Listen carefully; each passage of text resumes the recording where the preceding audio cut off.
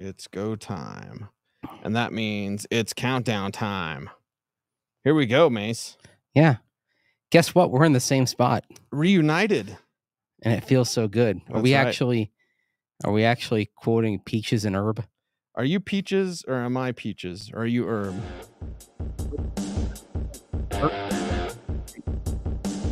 I don't know. I get them all mixed up from that era. Peaches and herb, the captain and Tennille. Mm-hmm. You know, Donnie and Marie. What do you call that? Crap rock? Not sure. Easy listening. Easy, almost disco. I don't think that's really yacht rock. No, yacht rock wasn't a thing yet. Yeah. Mm-hmm. That's right. And I think yacht rock has a little bit more elevation to it. Yes. Mm-hmm. Anyway, speaking of connections, How are you? I'm fine. You're fine. With you as always is Mace. With him as always is Garth. With the Broncos always is Bo Nix. Seems that way. We've spent a lot of time talking about Bo Nix just this week, Mace. We've got more as more people continue to talk about what the Broncos can do at quarterback. Some are saying move up. Watch OBT2 tonight. Chad Ryder previewing his 5-round mock draft. That's coming up YouTube exclusive, 7 p.m. But Mace, why is it that Nix and the Broncos is everywhere? Everywhere because there are a lot of people saying that Bo Nix is a stylistic fit for Sean Payton. Everywhere because the Drew Brees comparison doesn't seem to be going away, even though it's probably unfair to Bo Nix to compare him to a future Hall of Famer. I think it's talking about attributes and style. And everywhere because the cost of moving up into that top 4 is probably prohibitive. Sean Payton did say at the league meeting it was realistic, but is that something you really want to do if you're the Denver Broncos? Yeah, I think it just depends on where you have them ranked and how much difference there is, because you can stay put at 12 and you can get Nix. But if McCarthy is that much further ahead in your evaluation, then you have to move up for McCarthy. It's a matter of looking at what is going to lead to the better team. Are you a better team with Bo Nix at 12, or maybe even moving down a little bit, maintaining your draft capital, keeping Pat Surtain? Or do you think J.J. McCarthy is that much better to where you're willing to have a team that lacks its first-round pick next year, maybe its first-round pick the year after? Probably you're lacking either the first-round pick in 2026 or Pat Surtain, plus being without the 2025 first-rounder, and maybe even missing some day 2 draft capital, which you would use to build up the team around him. Is J.J. McCarthy that much better than Bo Nix plus your next 2 first-rounders, plus having Pat Surtain on a long-term contract? Well, and Bo Nix, the guy that you can start right away. J.J. McCarthy, I feel, is the type of player that you need a little bit of time, a little bit of an on-ramp, if you will, to his pro career. So the answer for me, Mace, is Nix. What's your answer? If we're saying, keeping everything, not giving up Surtain, staying put at 12, the answer is Nix. And not only because I have Nix ahead of McCarthy in my rankings, but because you're keeping all your picks to stay put and get a guy that everyone knows is a clear fit for Sean Payton. Yeah, that's the thing there. Now, the question is, do you love Bo Nix? Because even if you are trading down a little bit or standing pat at 12, if you're going to be Sean Payton tying your success or failure in Denver to a quarterback, if you draft that guy, that's a big question. Does Sean Payton want to tie his fortunes to Bo Nix? If he does, great. Then I think everyone will get on board. If not, you don't make this type of deal for it's got to be love. Right. It's got to be love. You got to be love. If you're going to move up like that and staying put at 12, here's the risk that you have. If Penix somehow goes off the board before you, I don't think he does. But if you do not move up to 4 because you've deemed that Nix at 12 makes more sense, that's fine. If he's there at 12, again, Mace, I'm about being bold and then getting who you want to get.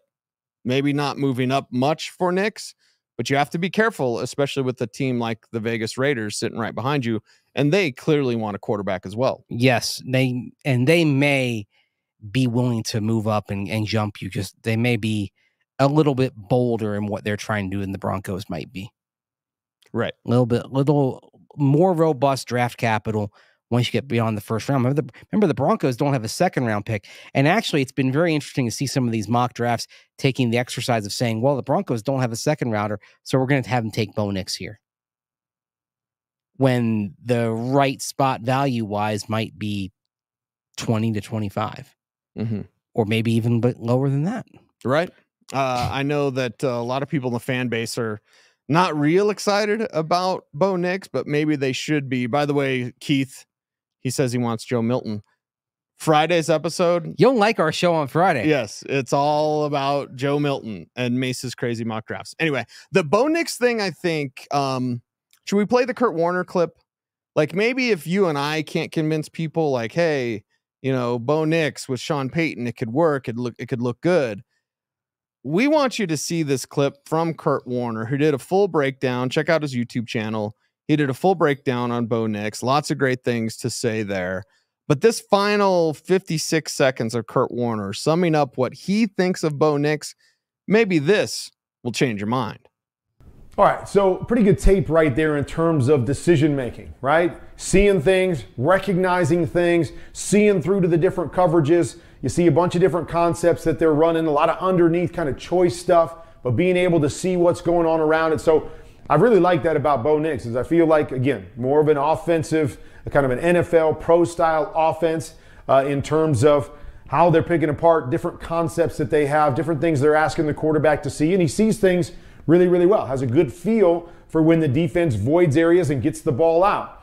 Some of the technique things that we saw, moving fast inside the pocket, I would like to see that stuff slow down a little bit, engage his body a little bit better, be more settled inside the pocket, the depth, the drops, so we're not looking to always take off and make a play on the run, but have the ability to set back, hold in the pocket, and drive some of those throws down the field.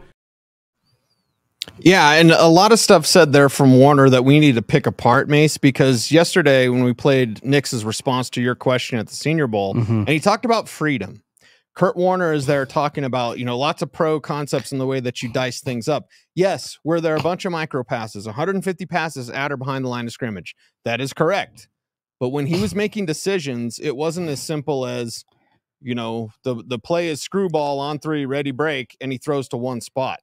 He had the freedom, as Kurt Warner points out, to pick and choose. Yes, that's putting a lot on him pre-snap. And so you are evaluating the processor and you're evaluating how he can read a defense prior to the snap. These are areas where Bo Nix does appear to have some attributes that should translate. On top of that, there's the data that we were citing last week regarding his numbers under pressure, his yards per attempt under pressure. Excellent. Almost 9 yards. It was 8.9 yards per attempt under pressure compared to 3.9 yards per attempt under pressure for Caleb Williams, 3.6 yards per attempt for Spencer Rattler, who was the lowest. Nix was the highest by a long shot. You're talking almost a first down every time you pressure that guy. This is, they just dink and dunk. It's a bunch of screens. Okay, yeah, that's the offense, but when they pressure him, he'll attack you. And when they pressure you, especially if there's a blitz involved with it, you're creating open space. He's finding the open space. He's finding the open man. And more often than not, he's leading the open man. That's the thing that when you watch Bo Nix, it does excite you, is the way he can lead his pass catching targets. He's setting up yardage after a catch. Does he have the deep ball club in his bag? No. Does he have a lot of things that are going to keep this offense on schedule? Yes. I mean, if there's one thing that I do concern myself with, it is that the lack of overall strong arm talent. I think he's got accuracy arm talent, but not howitzer arm talent. Does that limit what you can do in the red zone, perhaps? Because we've seen, for example, Teddy Bridgewater back in 2021, rhythm and timing passer, could lead his receivers, could drop a ball in the breadbasket, but struggled in the red zone because he didn't have the velocity that, for example, Drew Lock had. Tight window throws. Yes. Are more difficult. He didn't have that, and it was one reason why the offense wasn't efficient in the red zone. Well, when we talk about the arm strength, and he has enough to get it there, okay? Let's not it's not like he has a weak arm. Neither did Drew Brees. Brees had enough to get it there, and you've got a clip.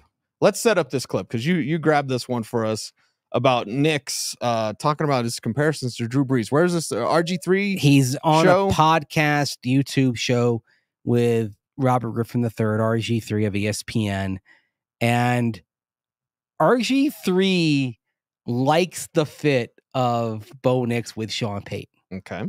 So let's check that out. Okay. You want the Nix on the Broncos or Nix on being compared to Drew Brees? Let's talk about the Drew Brees comparison first. Okay. Here's that beautiful bean footage. A lot of teams are looking for QBs, but there's one that like I just can't shake that seems like a really great fit for you. That's the Denver Broncos with Sean Payton. Of course, I know you've met him. You've probably talked to them a couple times, baby, probably. You've been compared to Drew Brees in your decision-making process and how you play the game. How cool would it be for you to play for the Denver Broncos and Sean Payton? Oh, I think that'd be a blast, playing for a coach like that who's been so important for the game, so important for the offensive game, and, has made such an impact on, the game in general and with the quarterbacks he's coached. He's known, a lot for, what he and Drew Brees did together. But when someone compares me to Drew Brees, it's like, I mean, come on, what are we doing? Like, that's the ultimate, one of the greats out there. And I'll take it. Yeah. If you want to compare me to Drew Brees. Now, I got a lot to do and a lot to learn, a lot to play for, but that comparison, is very, respectful. But I think, in saying that there's a lot, that would go into playing for a coach like that, it would mean a lot. And I know that I'd learn a lot and grow a lot and ultimately, just compete and just be the best version of myself I can be so that, maybe at the end of the day, you work hard enough and maybe those comparisons start to see some parallels truly in the league. So there you go. You got a kid who, understands people are comparing him to Drew Brees, but knows that he's not there and he's got a long ways to go in order to get there. Mace, I like that answer. I like that answer as well. And also, he's saying this about wanting to play for Sean Payton, having already had some of the Sean Payton experience, having met with him. Yes. At the combine. Yes. At least at the combine. It's funny, we have not gotten word of a Bo Nix meeting with the Broncos since the combine. Why is that? It's a good question. Mm-hmm. Well, we know how we found out about J.J. McCarthy because Sean Payton was riffing, answering your question. He was vibing, man. Yeah, and maybe he had a couple lattes. It was the morning, right? Yeah, and 6:45. Actually, yeah, that would have been about 7. That was about 7. Yeah, no, it started at 7:45 Eastern. Oh, okay. But if he's on Denver time, it's starting at 5:45. Oh yeah, it was early. Yeah, lattes were flowing. We had to have lattes. We were there an hour and 15 before it started. Yeah, think about when that alarm went off. When did that alarm go off? Like at 5:55 or something like that. That was Eastern time. Eastern time. Yikes. But anyway, so he's answering your question about what you get out of a pro day, and he goes into J.J. McCarthy. That's how we learn about that. We learn about Michael Penix Jr. coming out of his pro day when it's okay, he's going to talk to he's going to meet with these teams next week. And he mentioned the Broncos. I think it was actually Penix that mentioned the Broncos. Yes. So basically we have found out not through agents or anything like that, but from the teams themselves. I'll tell you what was interesting. We didn't get the answer on whether it was a longer form chat, but Spencer Rattler was talking today with Kay Adams about how the Broncos made it tough on him in their meeting. And we know that they met with him at the combine. Right. And how Penix was the toughest, or pardon me, Rattler found the Broncos to be the toughest team, the one that really kind of dug deep, that wanted to kind of test his brain. So breaking point. Yes, the breaking. That's point. what Sean. That's Payton what said. Sean Payton said. The breaking. Where's your point. breaking point? Yes, we're going to throw more at you than you can handle. What's the breaking point? And is it that breaking point that makes the decision for Sean Payton? Let's say, for example, JJ McCarthy didn't break.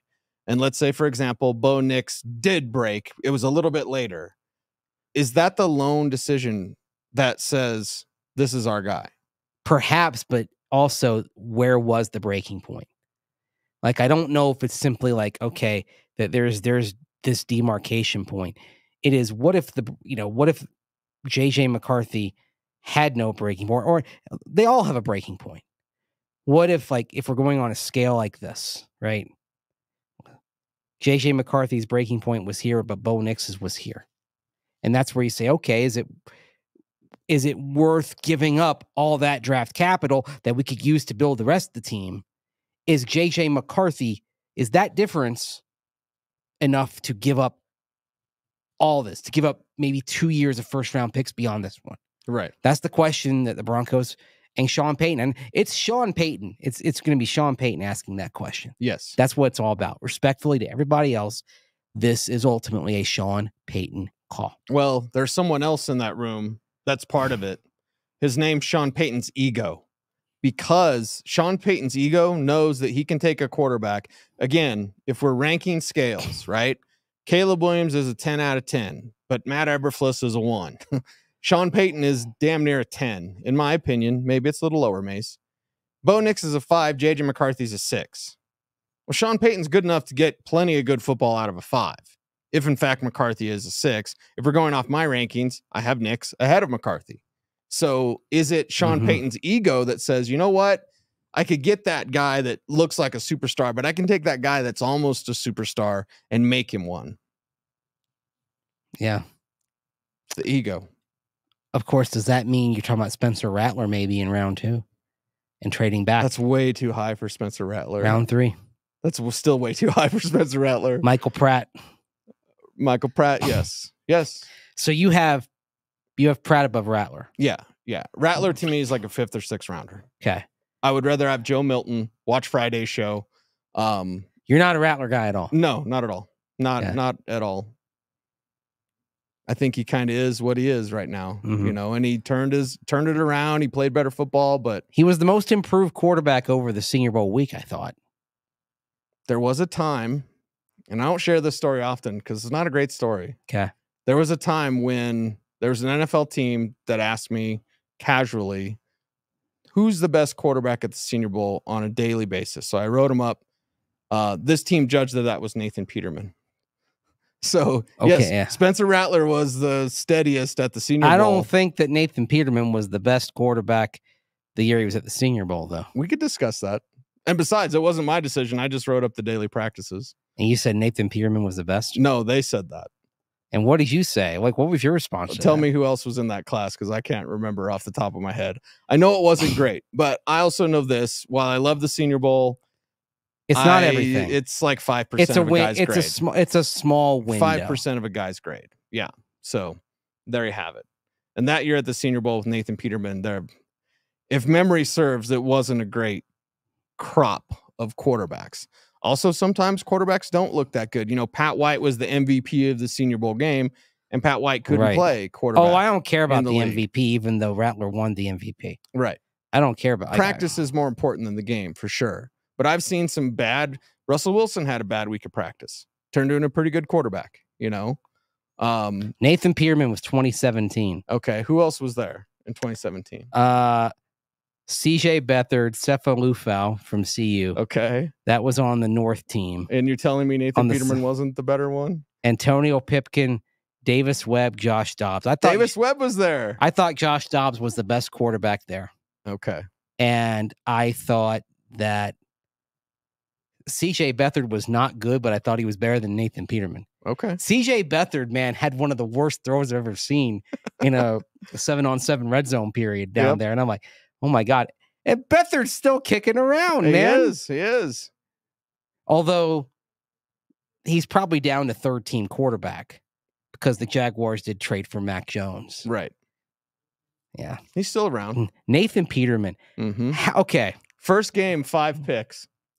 First game of his career. He got the 5 picks. He got the infamous Blutarski in his first game. 0.0.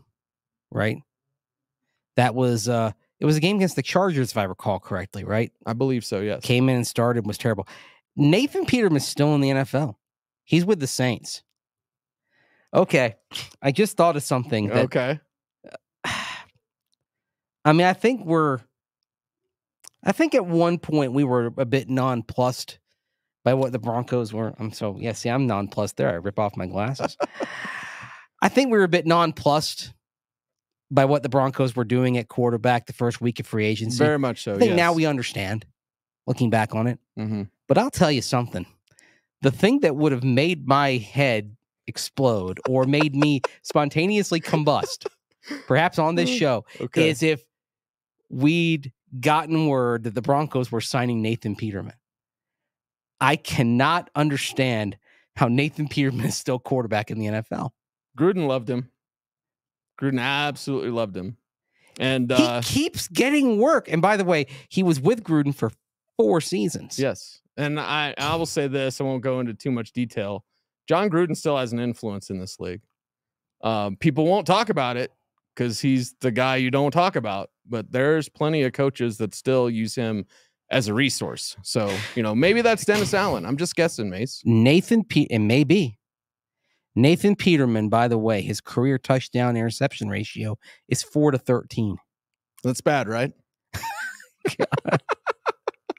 It's just like,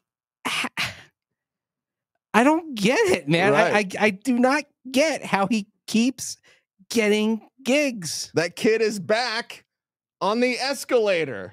Like, what is up? You mentioned John Gruden. That may have something to do with it as well. I mean, who does he have pictures of? I mean, or emails. This is something inexplicable. By the way, that first start, my bad. It was not the first start where he got 0.0. The first start was against the LA Chargers for Nathan Peterman, 2017. 6 of 14 for 66 yards, no touchdowns, 5 picks. Somehow a 17.9 rating.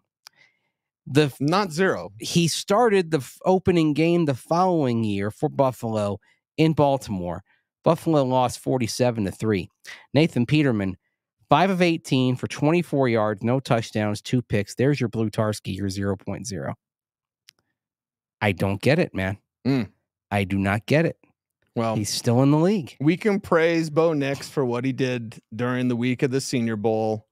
We wanted to see a little bit more. I blame the coaching. But Spencer Rattler, I don't know if I broke Rachel's heart the other day. I thought he had a bad day on Tuesday, and he got better Wednesday. He got better, right. But I don't know if I broke Rachel's heart on the other day on coffee break when I was like, Spencer Rattler's not good. Like, can we stop the Spencer Rattler talk, please? He's not good at football. Yeah.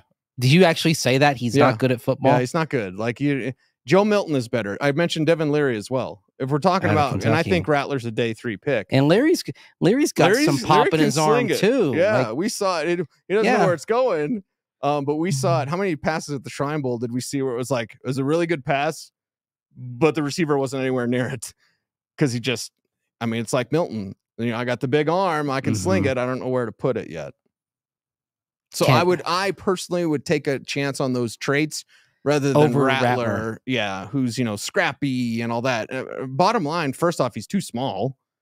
Secondly, he doesn't have any sort of elite trait. And when I get to day 3, me and the freaks, I want the Joe Milton arm, the Devin Leary arm. I want something that's like, okay, you can't coach that. With Rattler, he's not toolsy. He's not a guy that you can say he's got this one thing is elite. And the other stuff we need to work on, he needs plenty to work on. It's the one argument against, and I'd say that at any position, when you get to day 3, against saying, okay, well, this guy, we know he's going to contribute on special teams. And I get that. I'd look at the Broncos roster right now and say they've got enough special teamers. They've upgraded that sufficiently. Day 3, get me some traits. Freakish traits, right? And maybe even roll the dice on some players who, maybe there's a character concern or whatever, But if they've got talent, That's you take those chances. It's okay. And even if they have no dings on their character, you take the chance on talent. Like you that's why I love the Julius Thomas pick back in 2011. Yeah. Basketball player. That's fine. I mean, shoot. Crazy as it might seem, if you've watched March Madness, you've probably seen DJ Burns of North Carolina State. 6'9". Forget his listed weight. He looks like he's playing at about three bills. Okay. Incredibly light on his feet. Incredibly agile. You know, you see him in basketball. He's like a cheat code. He just got back end, and then he'll do this little sweet little fadeaway jumper type of thing. Or he'll make a little spin move around the shoulder. Virtually unstoppable. That skill set probably isn't going to translate to the NBA, but as Jim Nagy of the Senior Bowl was saying, teams are looking at him as a tackle. Would I throw a roll of the dice on DJ Burns in the 7th round as a developmental tackle? Abso-freaking-lutely. 1,000%. If he wants to play football, that's the key thing. Would he want to do it? If he's interested in that, he wants to do that, and he sees that as a potential path, absolutely I'd roll the dice. I'd toss a dart on DJ Burns in the 7th round. I'm going to throw one more freaky thing at you. We're going to run a little long here today. It's fine. We're together again, so we're excited. Yeah, we're riffing. We didn't talk like about Sean it. Was last week. Exactly. We didn't talk about it. But when the Broncos were nosing around that rugby player that the flippin' Chiefs got, did you know that guy was clocked at 24 miles an hour? A flippin' rugby player at, I believe, 23 years old, was clocked at 24 miles an hour. And the Broncos were interested, but the Chiefs ended up signing him. I'm like, NFL, you want the Chiefs to stop winning, stop letting them get freaks like that. And maybe the kid turns into something. Maybe he doesn't. You got to be patient. That's the thing. But you got to be patient. But you got to take a chance on those athletic traits. The dude runs faster than Tyreek Hill. Yeah, that's the thing. And you'd make a pick like that, or you'd sign Louis Rees-Zammit. That's the Welsh rugby player we're talking about. You'd sign him, and that first year, I don't think you'd expect any contribution. But you know what? You used the roster spot last year on Alex Forsythe, and he didn't get a jersey. J.L. Skinner barely got a jersey, right? So the Broncos have shown a willingness to take those last couple of roster spots and have a guy who basically is a non-factor just to develop, right? So I'm all for chances like that. Now, I don't go in relying on the player. I mean, I remember someone suggested on my Twitter that, could the Broncos look at Rees-Zammit as a punt returner? I'm thinking, and have him replace Marvin Mims. You can't say that. But you know what you can say? Yeah, like not this year, especially. With the new rules, and I can't remember who said it, and I apologize. If I remember, I'll hit you up on Twitter. But there's a conversation now. This is right up your alley, Mace. With the rules change in the NFL for the returns, it's going to be spacing and kind of that rugby kind of how do you break out of a scrum? Yeah. Then in the return game is going to be more valuable than speed. And again, it was some coach, some NFL luminary that was talking about this. I can't remember who it was, but it was fascinating. Honestly, I think we should talk to the Broncos about this as well in terms of their special teams. Like scrum vision might be more of an asset than speed now with the rules changes on returns. When we get the chance, that's something that I think. Oh, well, you and Westhoff will spend 3 hours talking about that. Yeah, that's because, there's an assistant coach day during the off season, and that's where you can just kind of go and chat up the coaches. And you'll talk to Westhoff. Yeah, I mean, and that's probably the first thing I'm going to ask him. Is just, tell me about the kickoffs. Your level of involvement, because you're one of the, he's one of the people that gets consulted on these sorts of things usually. Like, what is he thinking? Because it was very interesting to me to hear him last June talk about how even with kickoffs being what they were, that he expected it would be a plus thing for the Broncos. Mm-hmm.